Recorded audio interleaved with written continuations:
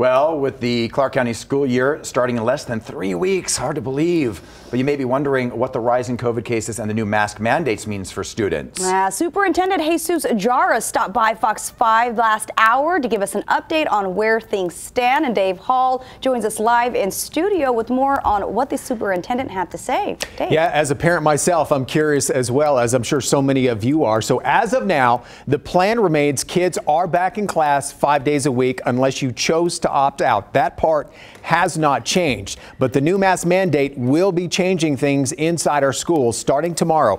All teachers and staff will be required to wear a mask. This new mandate is in effect until August 17th.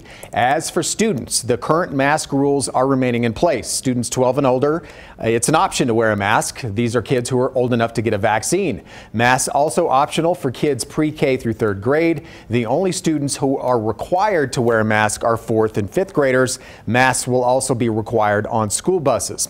Now, I asked Dr. Jara if anything could change over these next 2.5 weeks before school starts. Here's what he had to say.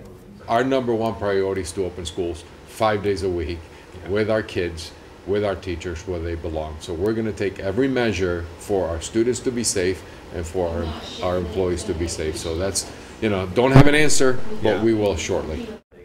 Yeah, in fact, at 10 o'clock this morning, Dr. Jara will be speaking with all the school superintendents and the Department of Education about the plan moving forward, so things could potentially change.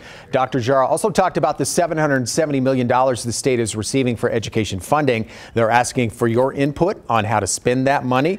He says he needs to submit that to the state by September 10th with how the money will be used. So as of now, in terms of the students, you guys, it's status quo. But as we've learned over these last 18 months, things can change and things can change fast. So if we hear anything, we will certainly pass it along. Jason, back to you.